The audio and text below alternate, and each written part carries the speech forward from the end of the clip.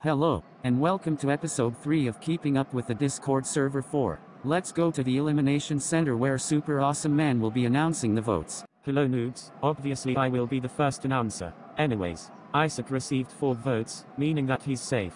And that means that you're eliminated. With 5 votes, what do you have to say for yourself? Pizza?